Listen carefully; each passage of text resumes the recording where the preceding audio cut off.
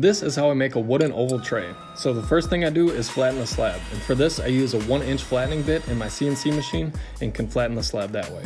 After that, I used a 3/4 inch bowl bit and could start hogging out the material in the center of the tray. Now this makes a huge mess, so I made sure to have my dust collection going.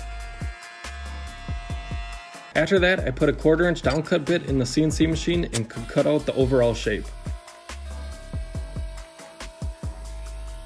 All I had to do after that is sand it all smooth and apply some walrus cutting board oil.